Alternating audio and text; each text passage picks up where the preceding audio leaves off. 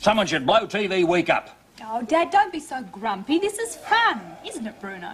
Oh, yeah. I haven't had so much fun since I got my tongue tangled in the electric toothbrush. Why can't a bloke have proper food instead of all this tarry-hooting round with this fancy handmade stuff? What is all this glomp anyway? Well, what number is it? 18. 18 is the Bernard King Mystery Whip. You'd be right. Tastes like deodorant. You got to admit, Teddles, it tastes better than the Gulp-a-Lil chocolate prawn cocktail.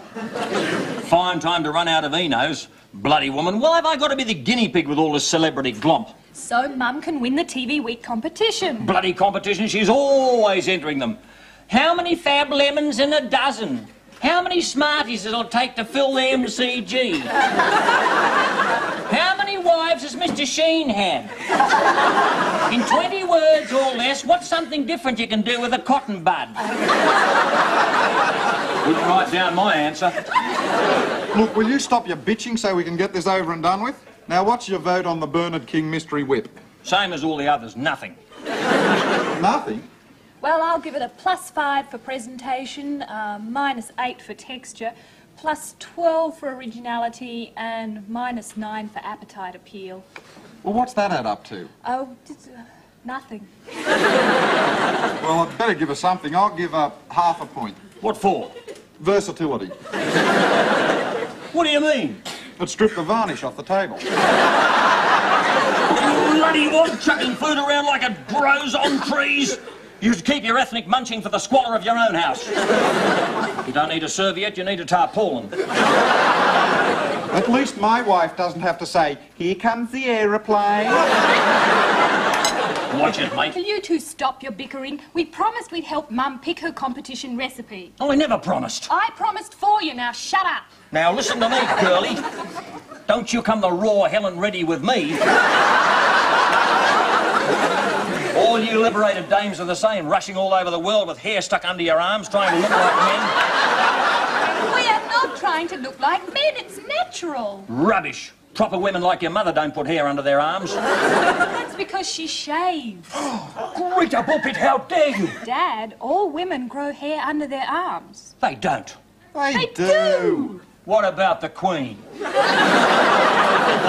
her too. The Queen has hair under her arms? Are you asking me to believe that the Queen, you are talking about Queen Elizabeth, aren't you? Yes. The Queen, our monarch, that gracious lady, has hairy armpits?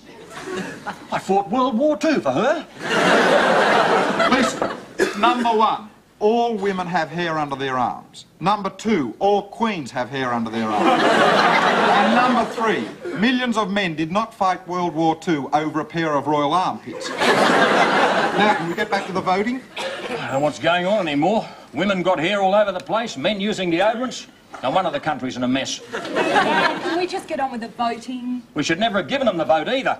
They only got hairy since they got the vote. Bruno, just read them out. Right. Well, the winner so far, who's miles ahead with a massive 1 point and a firm favourite, is the Mike Walsh Blue Rinse Potato Pie. Which tastes terrific if you close your eyes. Blue spuds, no wonder the country's in a mess. Will you shut up about the country being in a mess? Spuds weren't meant to be blue. Yeah, and life wasn't meant to be easy either. I bet bloody Malcolm coined that phrase after meeting you. Here we are. The last one. Oh, what a shame. Bruno. I call that my piece of resistance. What do you think? I give it nothing. You haven't tried it yet. You'd like it, Ted. It's meat. Doesn't look like a chop. It's not a chop. Told you so, I'm not stupid, see? If it's not a chop, how can it be meat? It's a meat loaf, Ted. It looks terrific, Mum. I think we're looking at the winner, Mrs. B. What's it called? Number 19, the Graham Kennedy meatloaf. What's it made of, crow? I made a joke. You feeling all right, dear? It's a joke, see? Graham Kennedy, crow. Get it? No. It's bloody funny, you idiot. What's funny about crows? Graham Kennedy and crows. What about them? He used to breed them on television. He did not. Of course he did. How else do you think he got all those logies? Didn't get them from his jokes, that's for sure. I tell far better jokes than he ever does. People are always calling me a big wit. You sure it's wit? What else could it be? I got a couple of suggestions. Listen, mate, you want to hear a joke? I'll tell you a joke, right? Now stand by for laughing. The meatloaf's getting cold. It's only a short joke, won't take long. You don't tell short jokes, Ted. The last time you told a joke, the argument went on for days. Quiet. Now, here comes the funny stuff. Are you ready? Now, here we go. Yeah, righto. I think I'm with the meatloaf. No, back in the nobody oven. touches the meatloaf. I'm telling a joke. Right. Now, my wife went to Jamaica. You mean the West Indies? No, she went of her own accord. Boom, boom.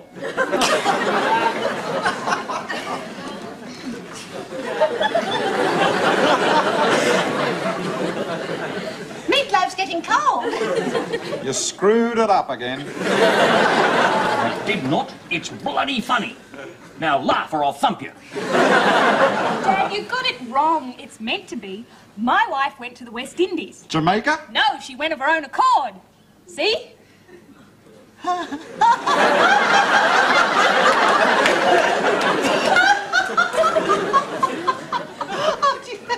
Quiet, woman. There's nothing funny about that. You mucked it up, Miss Smarty Emu Face. You left out boom boom. That's the funny bit. Hang on. I think I understand the problem. You don't know where Jamaica is, do you? Of course I know where Jamaica is. Where is it then? In the Atlas with all the other bloody countries.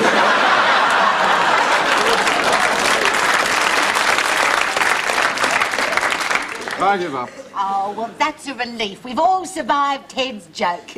Now, let's all try the meatloaf. I give it nothing. None for me. I'm going to see the dogs. They won't laugh either.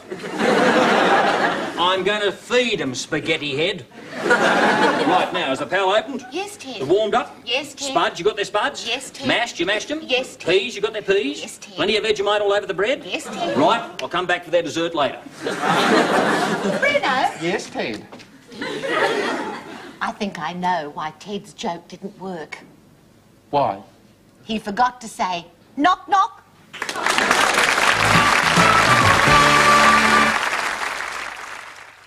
Hello. I always insist on insolable bats, because there ain't a better bat than an insolable bat, and that's that.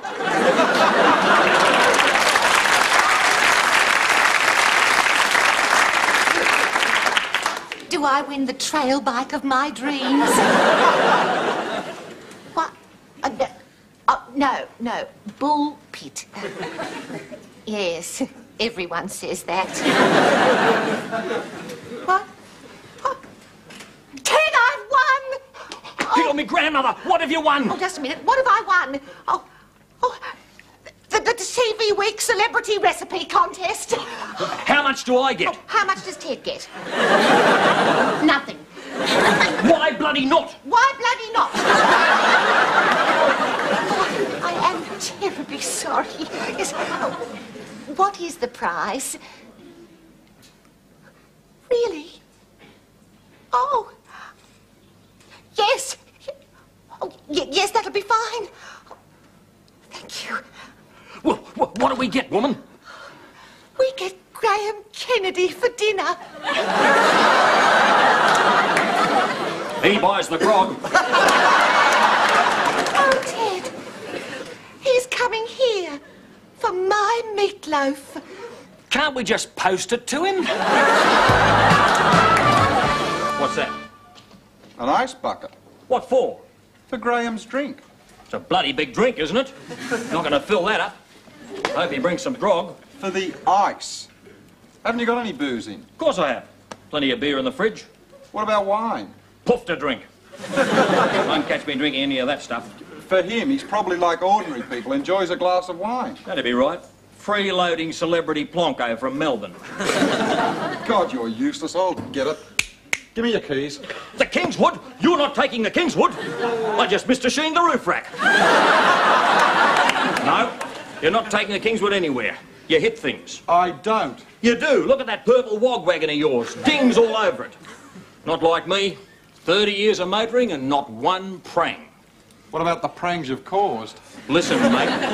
I'm the safest driver in Australia, probably the world. How come? I drive on Shell. What's Shell got to do with It's a safe petrol, not like that lair-rising Amoco jungle juice that you drive on. Bloody final filter sucks all the safety out. Yeah. you'd know. Too right I know. I know lots of things. Come on, follow me. Where are we going? We're going to the plonk shop. And you get in the back seat and keep your head down when we pass the RSL. Rita, do I look all right? I mean, do you like the dress? Yes, Mum. You don't think it's too sexy? Sexy isn't the word I'd use. I didn't even get it on special, Greta. It's a real dress. Oh, good, Mum. Listen, where's the dog's plate? There. Sculptured mashed potato and parsley for the dogs as well? I had some left over. And after all, it is a big night for all of us. The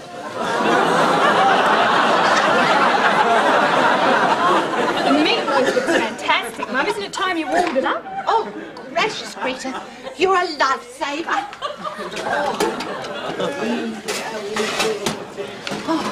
Oh, Ted, about time you got back. Someone should blow Germany up. Not a good idea. There is no time for exploding Germany. Maybe next week. What happened? Well, good old Ted. He's lying. This is what happened. I was parked outside the pub, minding my own business, when suddenly this bloody great Mercedes smashes into the back of me. Bull! It was parked. You reversed into it. Did not. It rammed me.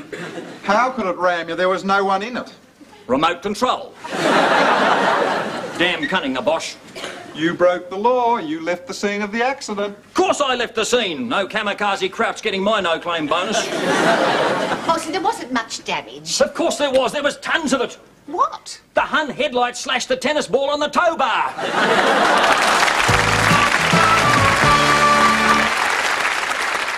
He's late. Calm down, woman. Well, maybe he's lost. How can anyone get lost in Wombat Crescent? There's only one way in. You did tell him we're the only house with spotlights on the concrete Aboriginal. Yes. You better hurry up or you'll miss out. Ted, have some respect. He is the biggest star in Australia. Star? Huh. Means nothing to me, Thelma. He's just a normal bloke as far as I'm concerned and will be treated as such. So bugger him. Tickle me grandmother! It's the door. There's a star outside. Answer the door, woman, will you quit? No, don't answer it. I paid for it. It's my door. I'll answer it. Oh. Mrs. Bullpitt? Come in.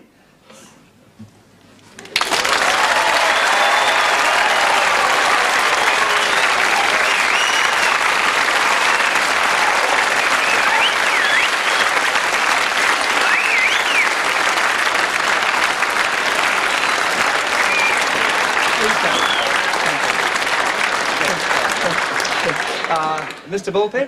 It's Ted. Call me Ted, sir.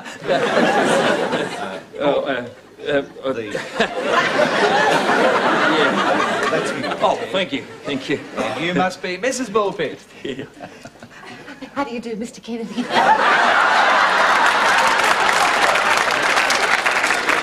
Graham, and they're for you.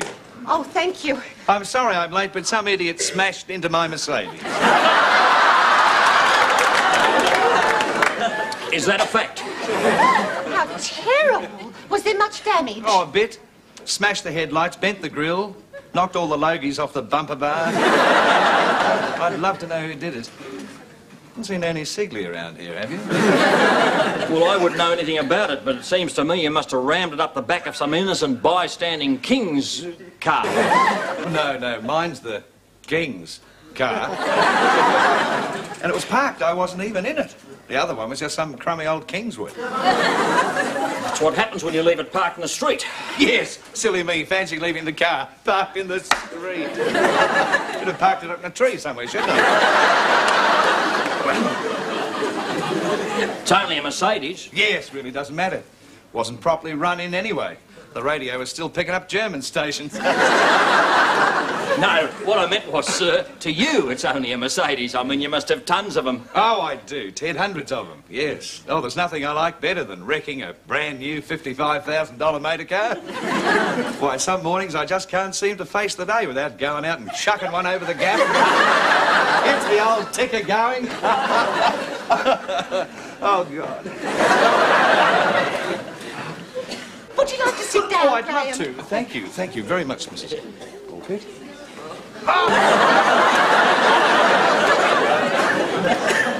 Ted, why don't you get Graham a drink. Oh, all right, Phil, yes. Graham, would you care for a drink over there on the couch? I'm quite happy here. Just a beer, thanks, Ted. A beer? I just paid $40 for plonk. What was that? No, nothing. Oh, chill that bloody walk. I must say, Mrs. Bullpitt, this is a very lovely house. Thelma. Well, this is a very lovely Thelma. Call your house Thelma? No, that's my name. Thelma. Right. We call our house brick veneer. Well, here we are. 2 beers. Thanks, Ted. One of them's mine, the big one. Right, there we are. That's a very nice chair. Yes.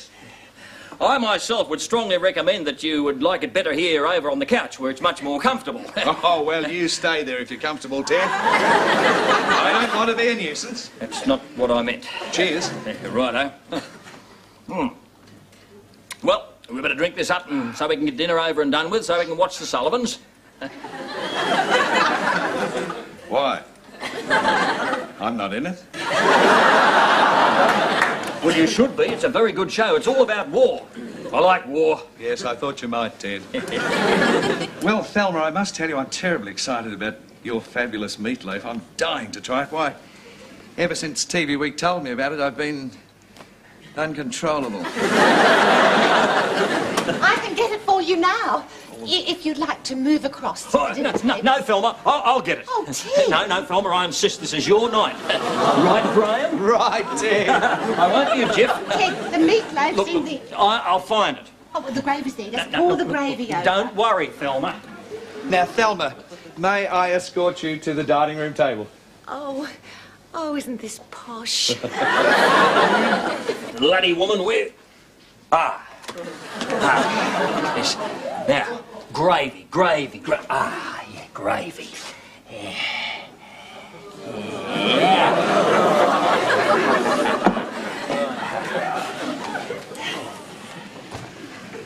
There we are. The most amazing meatloaf in the world. Oh, doesn't it look good? Remember, Graham, you can have as much as you like. Thelma, I'm really touched that you honour me like this by naming the meatloaf after me. I'm sure I'll never forget it. Oh.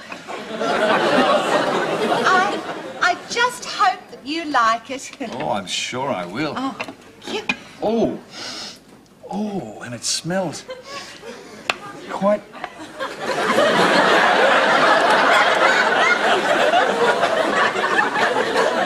quite strong. Well, there we are. Oh, and one for Ted. Oh, Ted. Thank you. Aren't you having any, Thelma? Not just now. It's just I feel a bit nervy, you know. I understand. Well, may I do the honours? Oh, please. Well, here we go. I christen this meatloaf the Graham Kennedy meatloaf.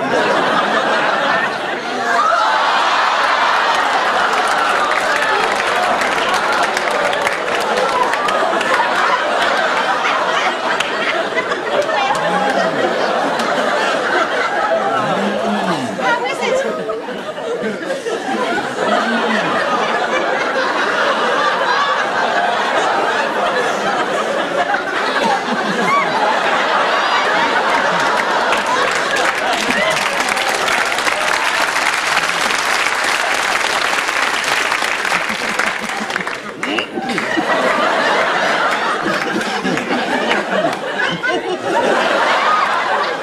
It's terrific, Phil.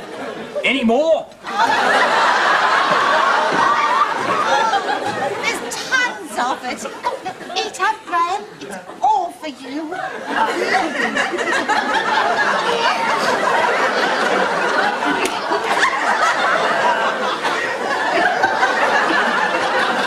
you all right, Graham? Beats me, Phil.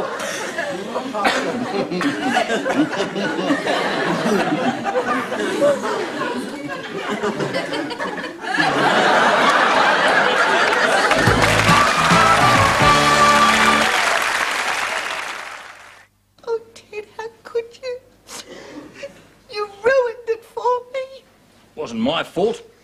Tasted all right to me. I have never been so embarrassed in my entire life. I didn't know it was dog food. I'll never be able to look another television set in the face. Well, here we are, my favourite supper, cheese on toast. Not as good as your original meatloaf, God rest its soul. I'm sorry. Oh, Thelma, don't be. It was just a silly, stupid, idiotic mistake. Made by a silly, stupid, idiotic...